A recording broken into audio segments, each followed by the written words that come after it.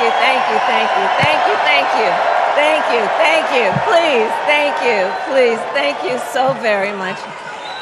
Thank you, everyone. Thank you, everyone. Thank you. Okay, let's get to business. Let's get to business. All right. So let me start by thanking my most incredible husband, Doug, for being an incredible partner to me, an incredible father to Cole and Ella, and happy anniversary, Dougie. I love you so very much. To our President, Joe Biden. When I think about the path that we have traveled together, Joe, I am filled with gratitude. Your record is extraordinary, as history will show, and your character is inspiring. And Doug and I love you and Jill and are forever thankful to you both.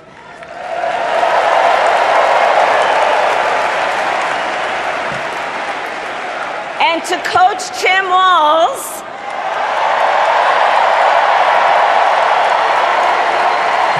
you are going to be an incredible vice president.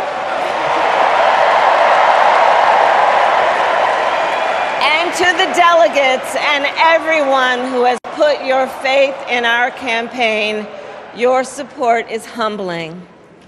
So, America, the path that led me here in recent weeks was no doubt unexpected.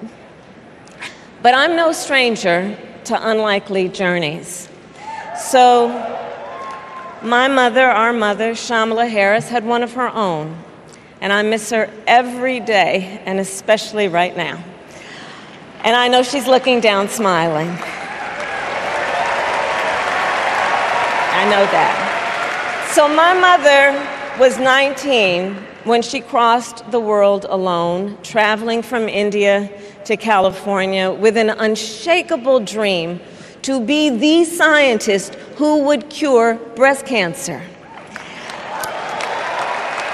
When she finished school, she was supposed to return home to a traditional arranged marriage. But as fate would have it, she met my father, Donald Harris, a student from Jamaica. They fell in love and got married, and that act of self-determination made my sister Maya and me. Growing up, we moved a lot. I will always remember that big Mayflower truck packed with all our belongings, ready to go to Illinois, to Wisconsin, and wherever our parents' jobs took us. My early memories of our parents together are very joyful ones. A home filled with laughter and music, Aretha, Coltrane, and Miles. At the park, my mother would say, "Stay close." But my father would say, as he smiled, "Run, Kamala, run. Don't be afraid. Don't let anything stop you."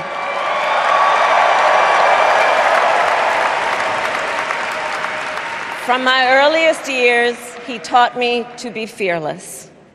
But the harmony between my parents did not last. When I was in elementary school, they split up, and it was mostly my mother who raised us. Before she could finally afford to buy a home, she rented a small apartment in the East Bay. In the Bay, you either live in the hills or the flatlands. We lived in the flats, a beautiful working-class neighborhood of firefighters, nurses, and construction workers, all who tended their lawns with pride. My mother, she worked long hours, and like many working parents, she leaned on a trusted circle to help raise us. Mrs. Shelton, who ran the daycare below us and became a second mother. Uncle Sherman, Aunt Mary, Uncle Freddie, Auntie Chris. None of them family by blood, and all of them family by love.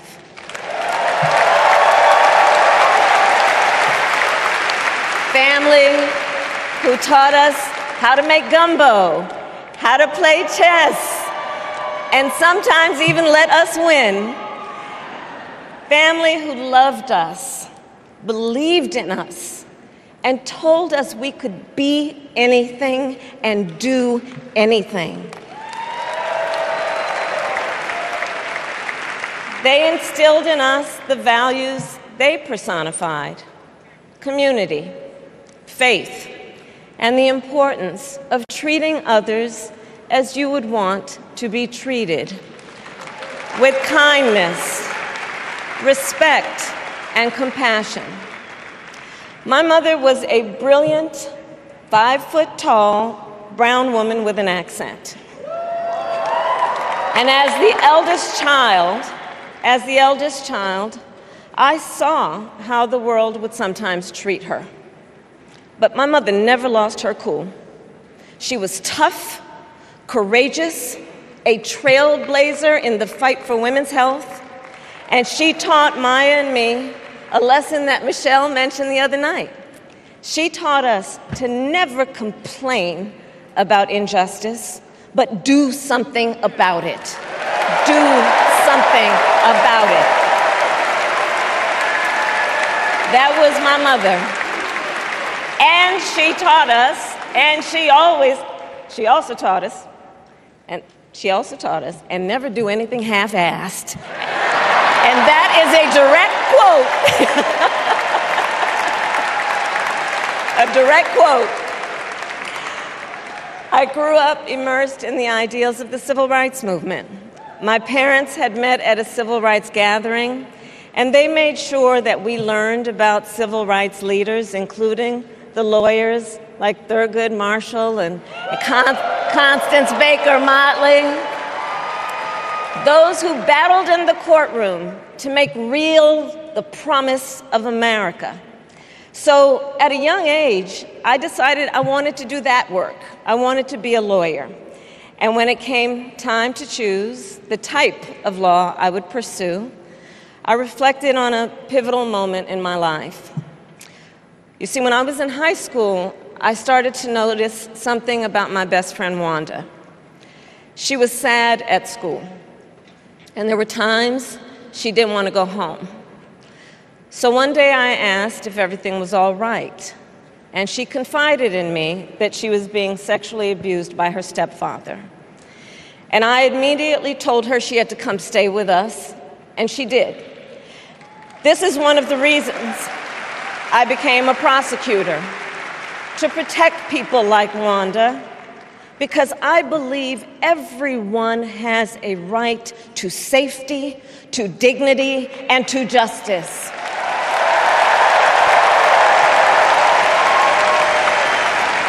As a prosecutor, when I had a case, I charged it not in the name of the victim, but in the name of the people.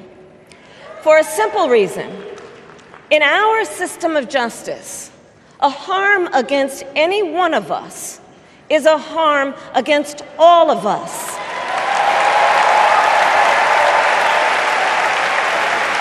And I would often explain this to console survivors of crime, to remind them no one should be made to fight alone.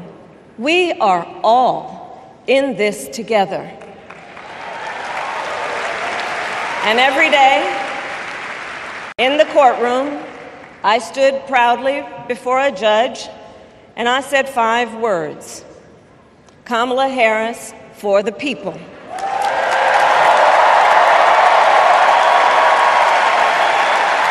And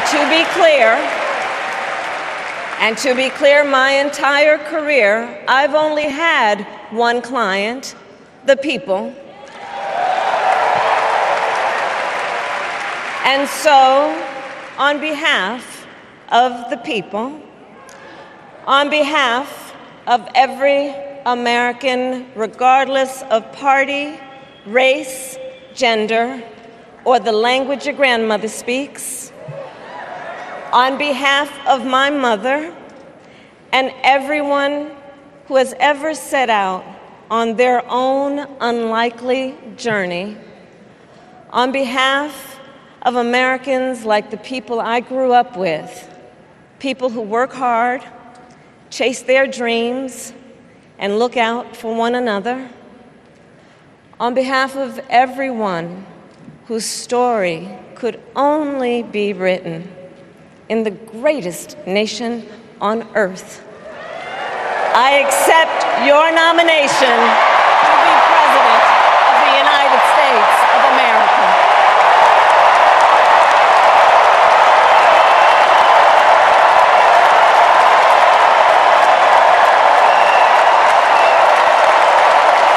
And with this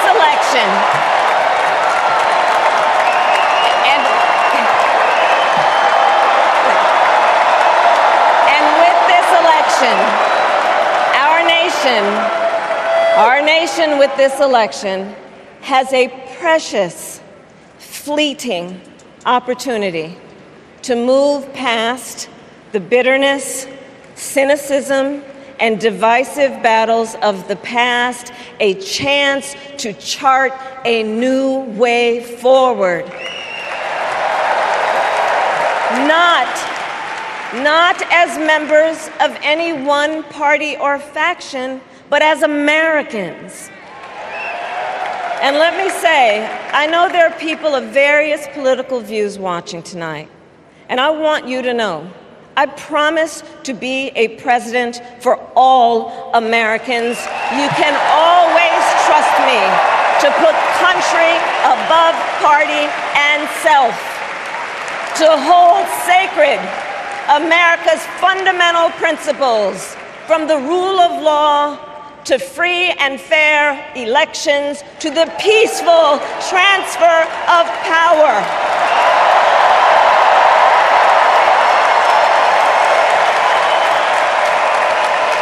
I will be a president who unites us around our highest aspirations, a president who leads and listens, who is realistic, practical, and has common sense, and always fights for the American people.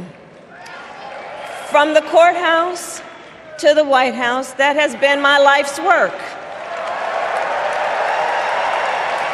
As a young courtroom prosecutor in Oakland, California, I stood up for women and children against predators who abuse them.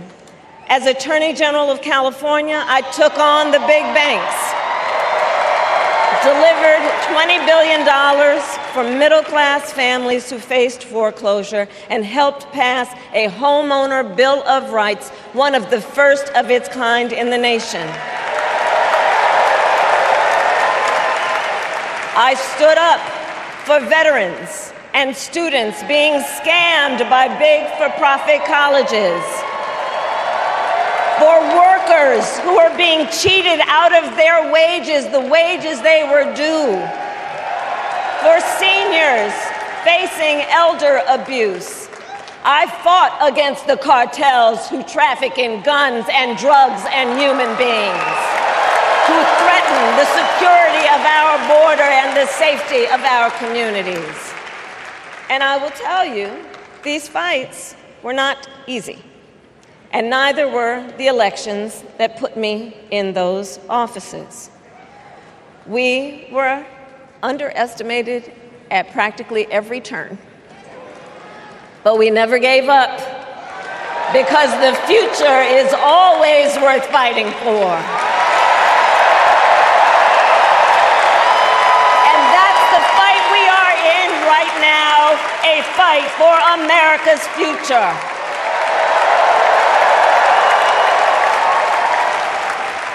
Fellow Americans, this election is not only the most important of our lives, it is one of the most important in the life of our nation.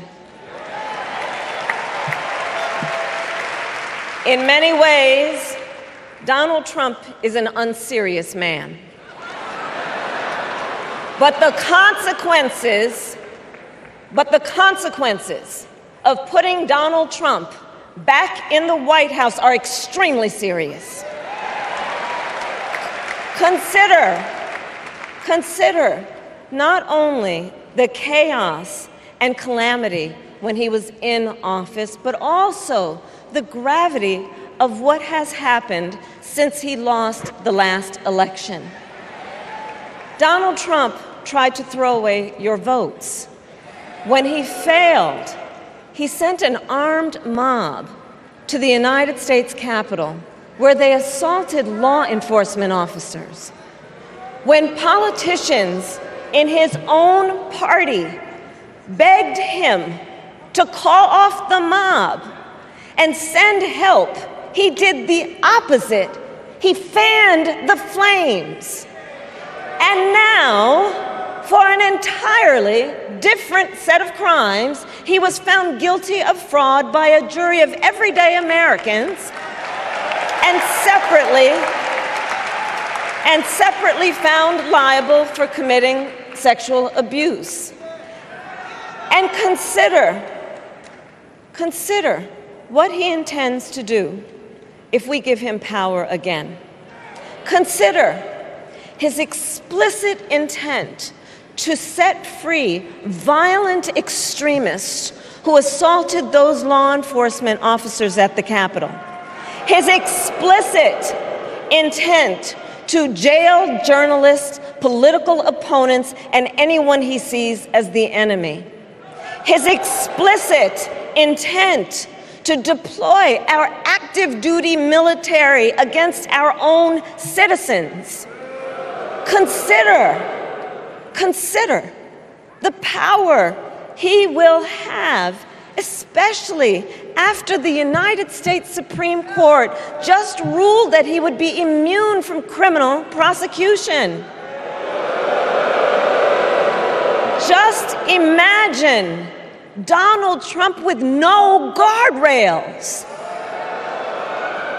and how he would use the immense powers of the presidency of the United States, not to improve your life, not to strengthen our national security, but to serve the only client he has ever had, himself.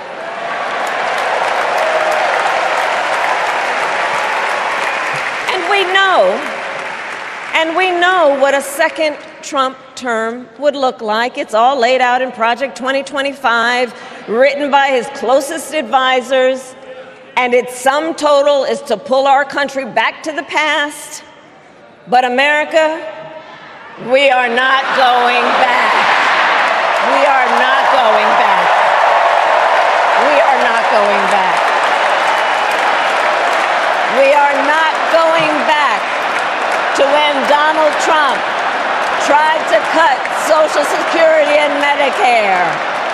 We are not going back to when he tried to get rid of the Affordable Care Act, when insurance companies could deny people with pre-existing conditions.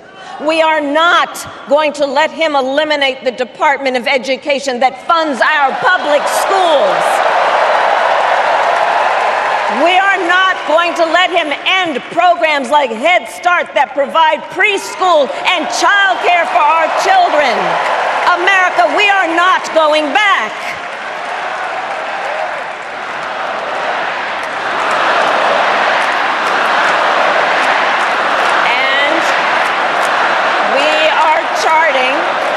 And we are charting a new way forward. To a future with a strong and growing middle class, because we know a strong middle class has always been critical to America's success. And building that middle class will be a defining goal of my presidency.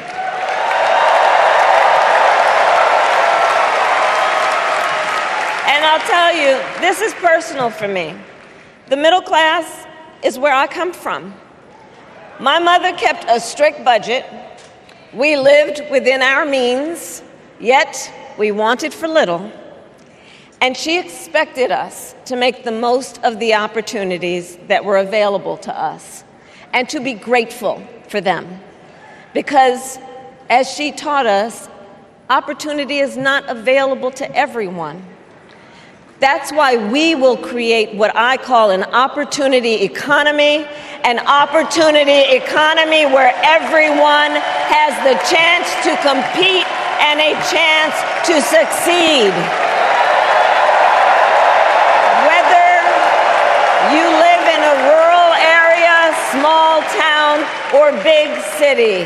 And as president, I will bring together labor and workers and small business owners and entrepreneurs and American companies to create jobs, to grow our economy, and to lower the cost of everyday needs like health care and housing and groceries. We will provide access to capital for small business owners and entrepreneurs and founders. And we will end America's housing shortage and protect Social Security and Medicare. Now compare that to Donald Trump, because I think everyone here knows he doesn't actually fight for the middle class. He doesn't actually fight for the middle class. Instead, he fights for himself and his billionaire friends. And he will give them another round of tax breaks that will add up to $5 trillion to the national debt. And all the while, he intends to enact what in effect is a national sales tax, call it a Trump tax, that would raise prices on middle-class families by almost $4,000 a year. Well, instead of a Trump tax hike, we will pass a middle-class tax cut that will benefit more than 100 million Americans.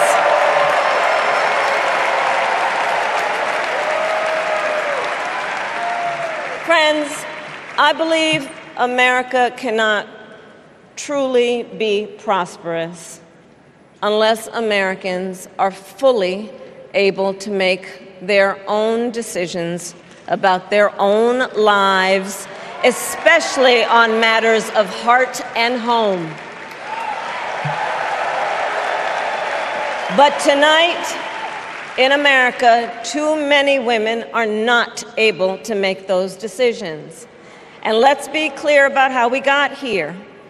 Donald Trump handpicked members of the United States Supreme Court to take away reproductive freedom. And now he brags about it. In his words, quote, "I did it and I'm proud to have done it," end quote. Well, I'll tell you, over the past 2 years, I've traveled across our country, and women have told me their stories. Husbands and fathers have shared theirs. Stories of women miscarrying in a parking lot, developing sepsis, losing the ability to ever again have children, all because doctors are afraid they may go to jail for caring for their patients. Couples just trying to grow their family, cut off in the middle of IVF treatments. Children who have survived sexual assault, potentially being forced to carry a pregnancy to term. This is what's happening in our country because of Donald Trump. And understand, he is not done. As a part of his agenda, he and his allies would limit access to birth control, ban medication abortion, and enact a nationwide abortion ban with or without Congress. And get this, he plans to create a national anti-abortion coordinator and force states to report on women's miscarriages and abortions. Simply put, they are out of their minds.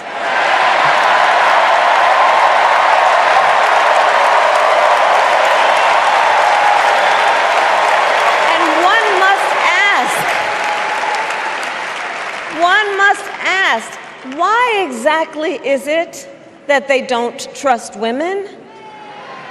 Well, we trust women. We trust women.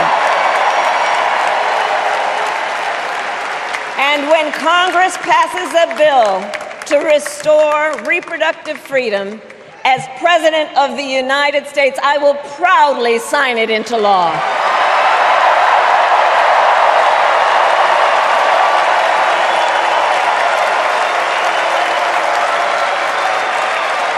In this election, many other fundamental freedoms are at stake.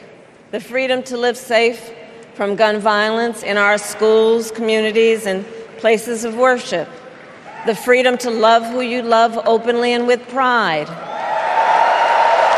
The freedom to breathe clean air and drink clean water and live free from the pollution that fuels the climate crisis. And the freedom that unlocks all the others, the freedom to vote. With this election, we finally have the opportunity to pass the John Lewis Voting Rights Act and the Freedom to Vote Act.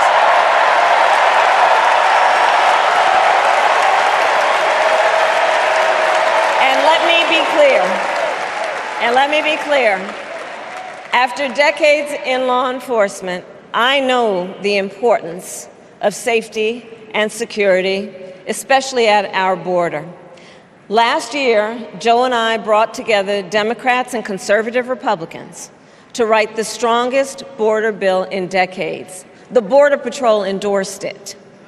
But Donald Trump believes a border deal would hurt his campaign. So he ordered his allies in Congress to kill the deal. Well, I refuse to play politics with our security, and here is my pledge to you. As president, I will bring back the bipartisan border security bill that he killed, and I will sign it into law. I know we can live up to our proud heritage as a nation of immigrants and reform our broken immigration system. We can create an earned pathway to citizenship and secure our border.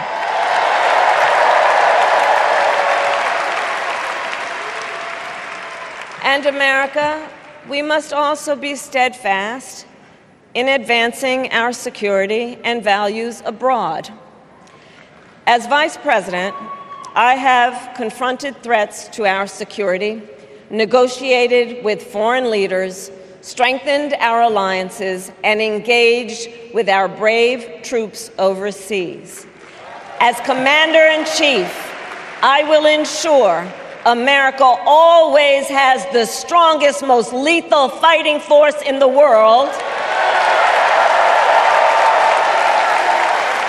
And I will fulfill our sacred obligation to care for our troops and their families, and I will always honor and never disparage their service and their sacrifice.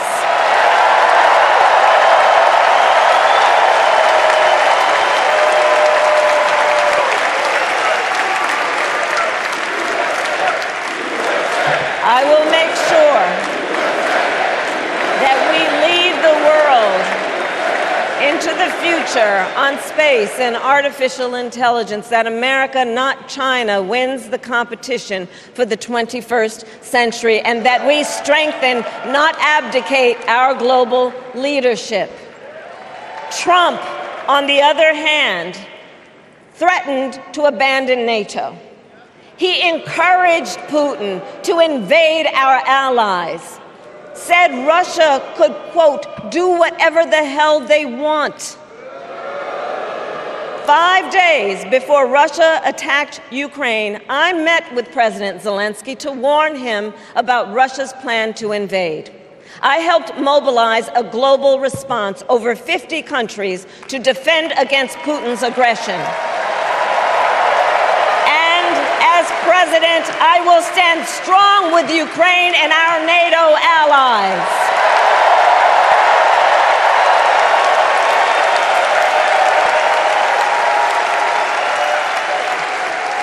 With respect to the war in Gaza, President Biden and I are working around the clock because now is the time to get a hostage deal and a ceasefire deal done.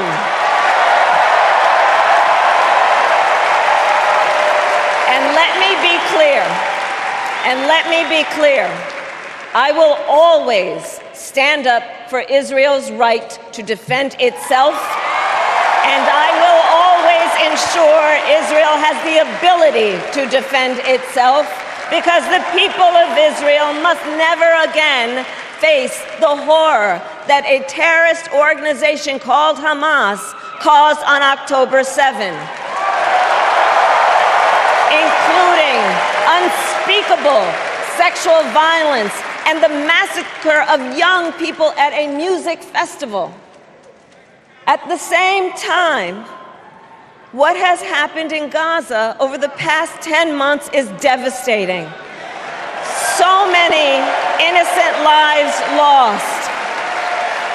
Desperate, hungry people fleeing for safety over and over again. The scale of suffering is heartbreaking.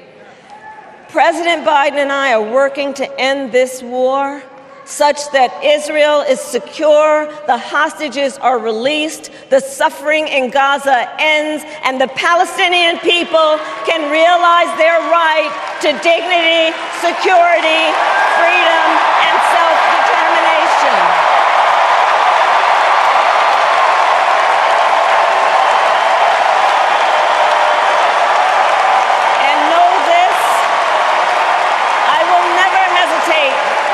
Whatever action is necessary to defend our forces and our interests against Iran and Iran-backed terrorists. I will not cozy up to tyrants and dictators like Kim Jong-un who are rooting for Trump,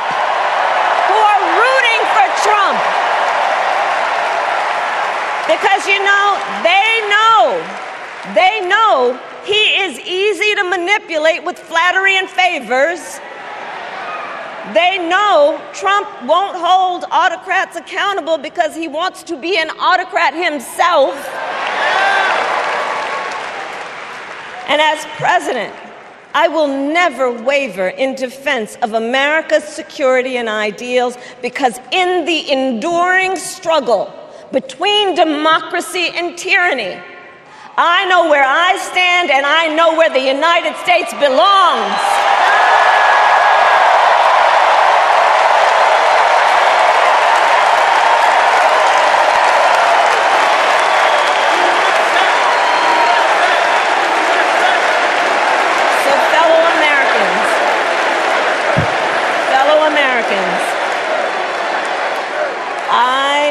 I love our country with all my heart. Everywhere I go, in everyone I meet, I see a nation that is ready to move forward, ready for the next step in the incredible journey that is America. I see an America where we hold fast to the fearless belief that built our nation and inspired the world, that here in this country, anything is possible, that nothing is out of reach. An America where we care for one another, look out for one another, and recognize that we have so much more in common than what separates us. That none of us has to fail for all of us to succeed. And that in unity there is strength. You know, our opponents in this race are out there every day denigrating America, talking about how terrible everything is. Well, my mother had another lesson she used to teach. Never let anyone tell you who you are. You show them who you are. America, let us show each other and the world who we are and what we stand for. Freedom, opportunity, compassion, dignity, fairness, and endless possibilities.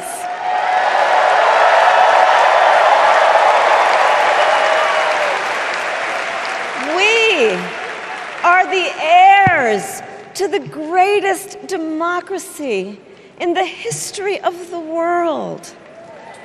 And on behalf of our children and our grandchildren and all those who sacrificed so dearly for our freedom and liberty, we must be worthy of this moment.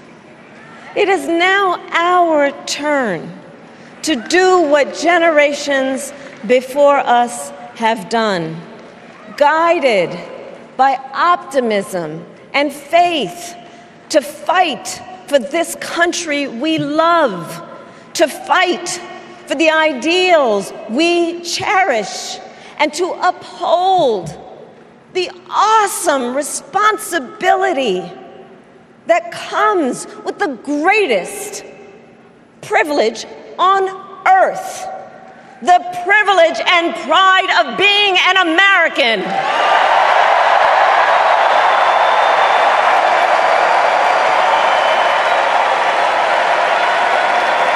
So let's get out there, let's fight for it, let's get out there, let's vote for it, and together let us write the next great chapter in the most extraordinary story ever told. Thank you. God bless you, and may God bless the United States of America. Thank you all.